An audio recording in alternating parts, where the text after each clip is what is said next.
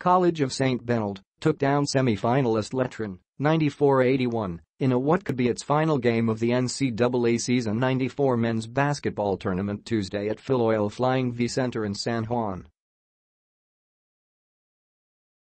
The Blazers finished the elimination round at 10-8 after winning only 4 games the previous year.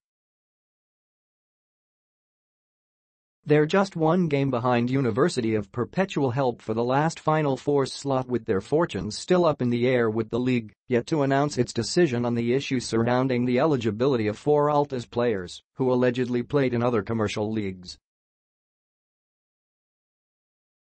CSB coach Ty Tang said he would take whatever the decision may be in stride and added, whether his team makes the Final Four or not, he's pleased with how the Blazers performed during the season.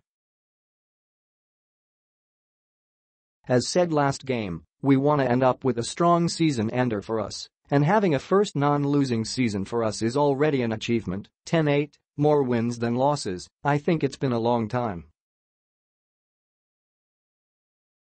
We haven't really been in this kind of level of the game or competition, Tang said. As of now, I don't really know what happened inside the Mancom meeting. I'm just waiting for decisions. But again, come what may for us, he said. If ever it happens, thank you. If Perpetual Help goes to play in the Final Four, it's still a thankful season for us. It's been a great season actually, of course, some disappointments here and there, we had our shortcomings, but it's a good painful experience for us to learn our lessons for next year.